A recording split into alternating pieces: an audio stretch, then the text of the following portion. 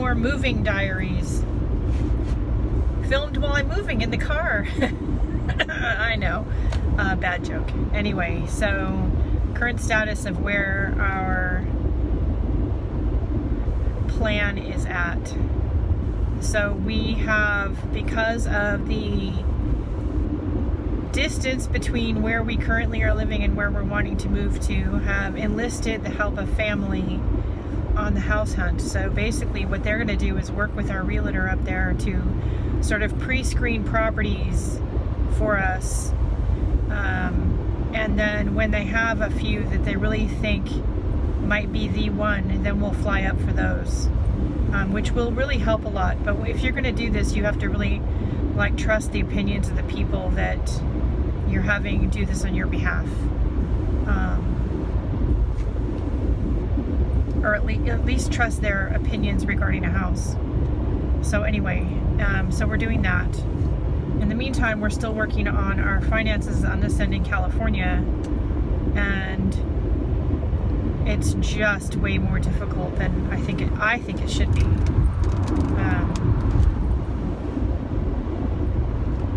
Despite the fact that you have lots of assets in the bank and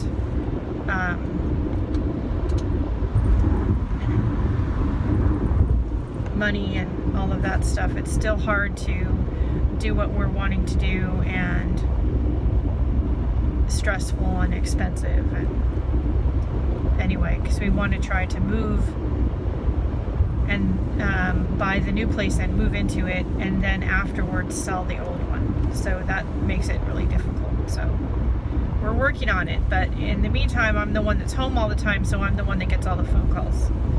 And it is 10:45 this morning. I'm just now getting out to go run the couple errands I wanted to run, which I intended to do a couple hours before now, but I started getting text messages early this morning from my parents and the realtor, and taking care of stuff from the bank, and the gardeners showed up at the house early to do their work, and they kept knocking on the door asking questions, and all of this while I was still trying to drink my morning coffee and in my pajamas. So that was interesting. So anyway, I am just now getting out. I finally was able to shower and dress, obviously, and just now getting out to run my errands. And then I guess I'll go home and field some more questions. Maybe try to get some art done, but I don't know, we'll see.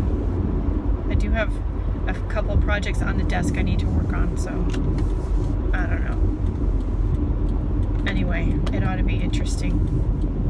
I'm in the wrong lane. Alright, I am going to get done what I need to and then get home, and hopefully nothing blows up in the meantime. Alright, I'll be back. We are here for another episode of the Moving Diaries, or another segment of such. Anyway, I'm going to edit all of these at some point into something that makes sense. So today is July, what is today? 11th, I think. Let's see, yeah, July 11th. The computer says so. It has been quite a journey so far, and we haven't even found a property yet.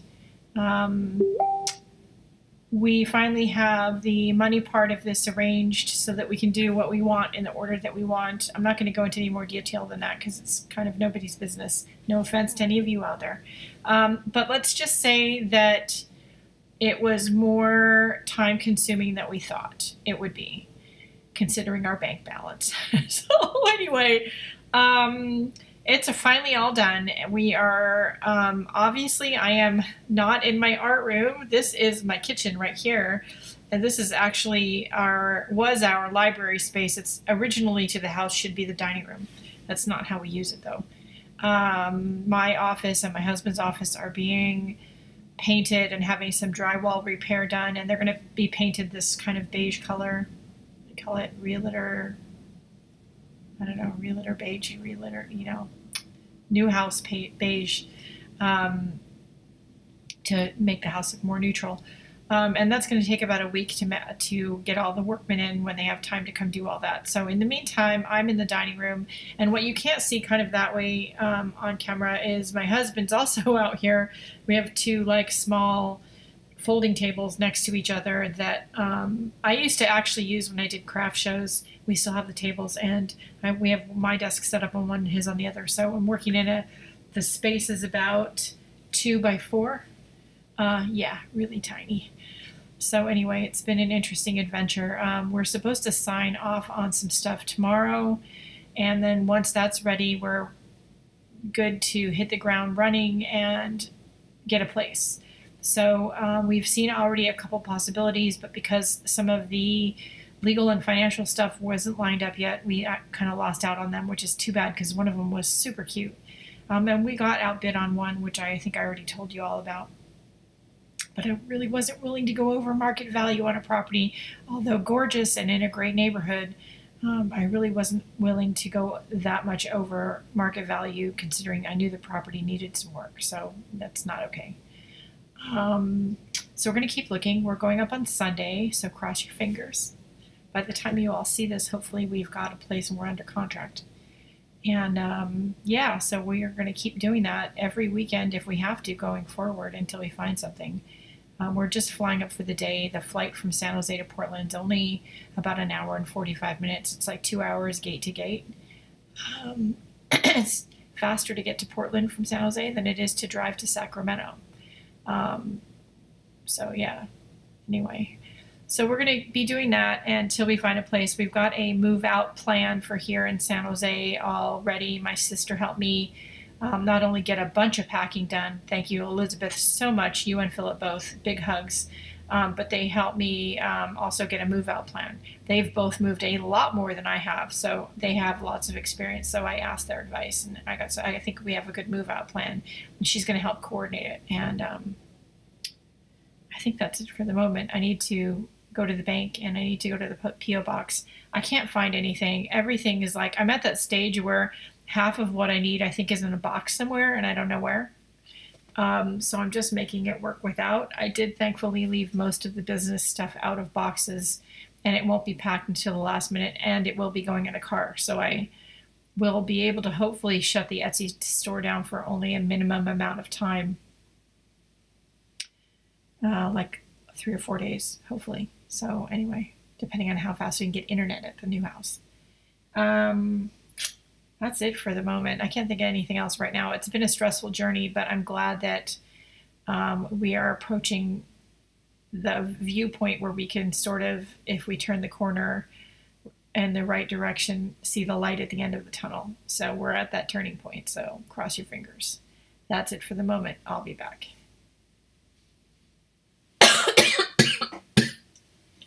I just spent 5 minutes talking to the computer and the thing wasn't on. Welcome to another Moving Diaries. So today is July 26th. It's a Thursday. It's just after 8 a.m. And we, at the time of filming this, are currently under contract for a house. We want to bid on a house. Later today, the building inspection for that house will happen, and we're in the process of lining up the finances for the new house and getting this house ready to sell, and all of that entails. And my world is just chaotic right now, and so is my husband's. Things are stressful, to say the least, and there is just so much paperwork involved, which would be why we've been here 26 years, because of not wanting to just be bothered, to be honest. But the new house is in Tigard, Oregon, and my husband will be working in Tualatin. The new house is less than 3 miles from his work, and he will be able to come home for lunch if he wants. Like, we're just looking forward to the slower pace of life, him having a shorter commute, spending more time together. The house is a lot newer house, built in 2005, so it doesn't need as much maintenance and upkeep as this one does. And we've liked our little house here in San Jose, but it's almost 50 years old. So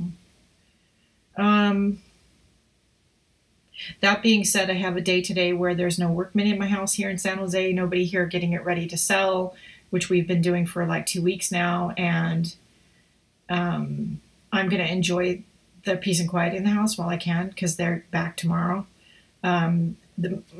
at least 2 rooms in my house look like this behind me. We are really in my art room. I know it's a different color.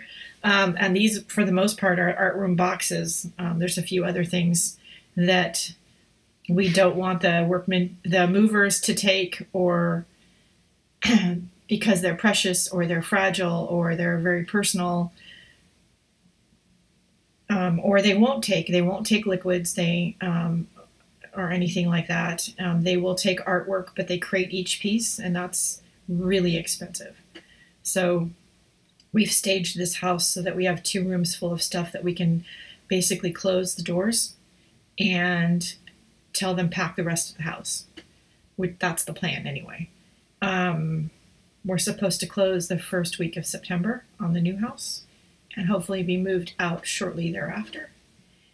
If all goes well, cross your fingers. And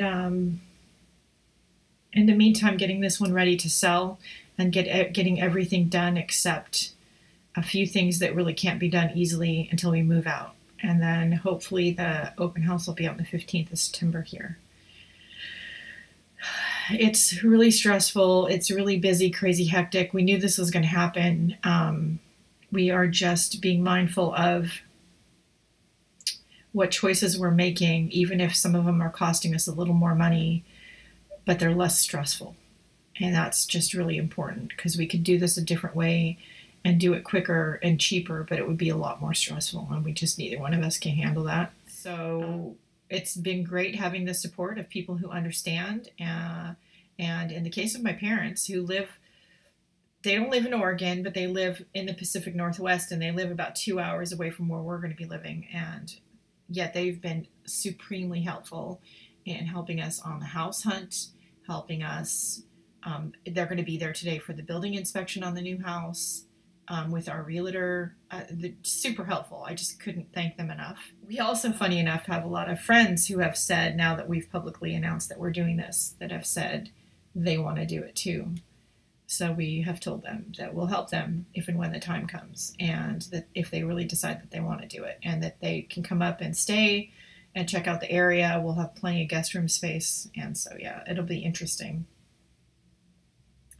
I fully expect, though, to still have things in boxes at Christmas time. So that's going to be interesting. So anyway, I think that's it for the moment. I don't have anything else at the moment, but cross your fingers that everything goes well.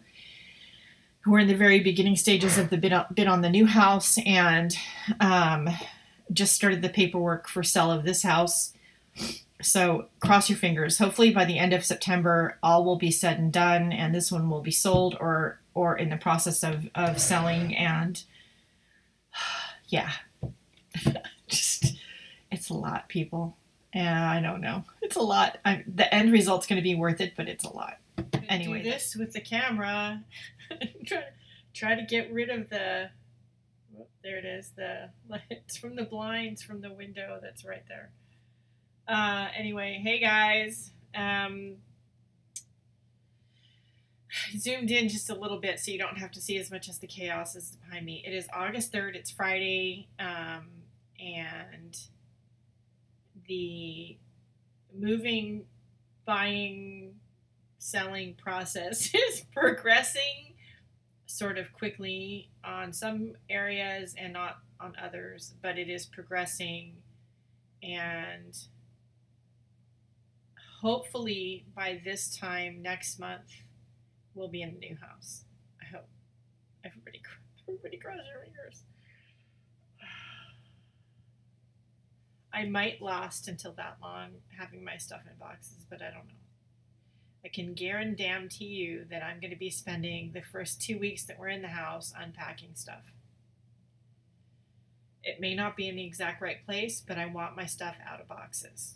I really, really do.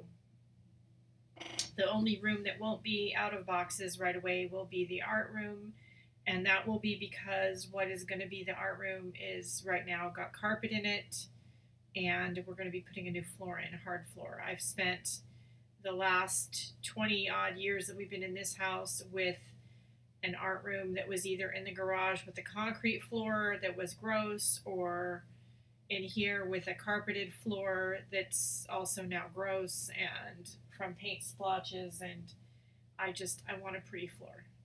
So I'm not going to unpack too much of the art room until the floor gets put in, but I do think I'm going to include it in the Moving Diaries and bring you all along with me, and film some clips for you all of getting the not only the house together but the art room together. I think I'm just making lists like crazy. There's so many things to do, not only here in this house, but when we do finally close on the new house. I've got to set up all the utilities up there. I've got to make sure we get high speed up there fairly quickly. My husband's going to be working from home a lot, so we need high speed super quick. And we're going to need either 2 hardwired high speed connections or 1 with a signal booster, because it is a 2-story house and his computer will be downstairs and mine's going to be upstairs. So it's just a lot. It's a lot, and there's stuff to do here, and just the list is endless. You've got insurance companies and utility companies and the TV people and the internet people, and just it's a lot of stuff. Anyway, we have some good help and some good people that have been helping us. I'm going to list a couple of different realtors in the description below that have been helping us. Dave Rudden here in California, he's with Keller Williams, and also Sarah Ruffner, who is also with Keller Williams up in Oregon. Both really great people. We also have a couple of finance people that have been helping us get stuff lined up. Tom McNamee here in the San Jose Bay Area, and Joel up in Oregon, Joel.Martin. I believe his last name is Martin. I do know his last name. Suddenly my brain is a blank. Pretty sure it's Martin. Anyway, I'm going to link all of their websites in the description below. If you need any help with loans or equity lines, or you're thinking about looking for property, give them a jingle. If they can help you, I'm sure they can steer you in the right direction. You really need good people helping you with this, and the friends and family have been invaluable. Without them, I don't know what we would be doing. I really just don't. We have Steve from the moving company who's going to be moving the bulk of our possessions. Really great, nice guy. I found a handyman in San Jose that I love, Dennis Rodriguez. Now that I'm leaving, I find a good handyman. What is with that? I also found a great gardener, and I'm going to link as many of these as I can in the description below. If they have websites, I'll link their websites and their contact information. It's just a lot of stuff. I'm trying really hard not to get overwhelmed. In the midst of all of this, for those that don't see my regular vlog, I had a mammogram scare, and I had to go in for an ultrasound. It turned out to just be a cyst, but I was already stressed out. I was already up to and over my eyeballs with stress, and it was just one more thing. And so now I am, or I should say, I have a prescription for lorazepam for my anxiety, just in case I need it. And I haven't had to take any, but it's been a close call. And not because there's any shame in taking it. If I need it, I'll take it, just because I don't like taking medication. So for those of you out there who are taking something like that or other medication, do what you need to for yourself to feel better. But yeah, it's been stressful. It's been really stressful, but I have good friends and family that are helping me, and sometimes helping me just means talking me down off the ledge.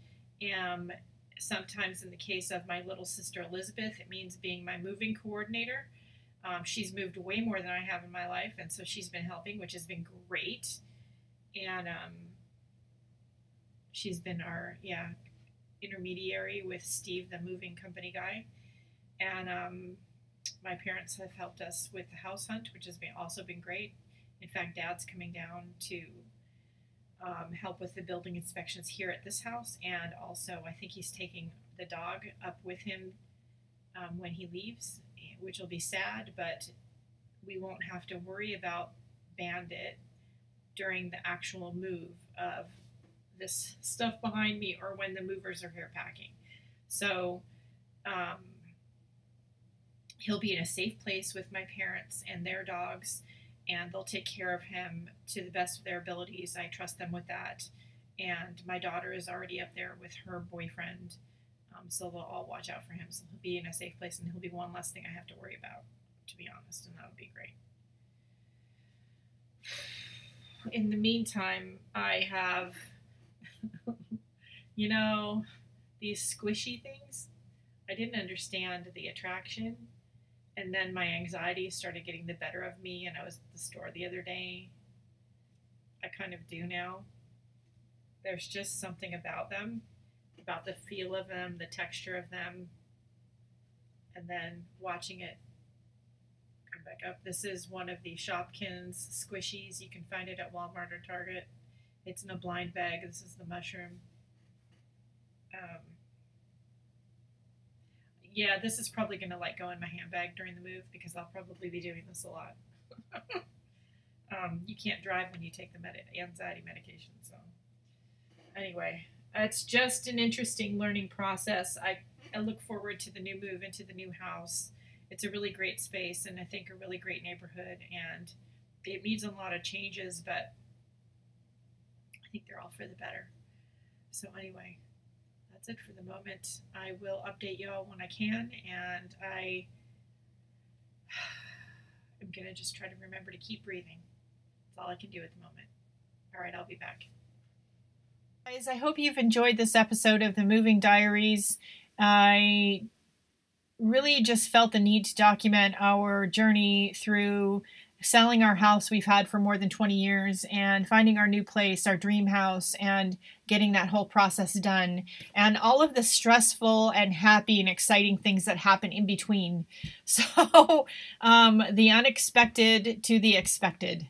It's not an easy process. Those of you who have moved, some of you way more than me, know exactly what I'm talking about. I don't move easily. This is only going to be my third time as an adult that I've moved, and this is a pretty major one. I've never as an adult lived outside of the state of California, so yeah, it's going to be fun. We do love the Portland area, though. It's a little bit colder and damper than down here in California, but we do love the atmosphere up there. And so, yeah, if you have any questions, comments, or concerns, leave it in the, comments below on this video.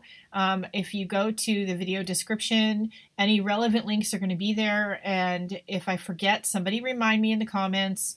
You'll also find my Linktree link, which will give you a list of every single place you can find me on the internet, including Instagram, Twitter, Facebook groups, everything. Etsy shop, all of it. So that's it for today. I hope you've enjoyed this episode of the Moving Diaries. And yeah, don't forget to like, share, and subscribe. And if you'd like notifications of when the next video comes out, hit that little bell icon.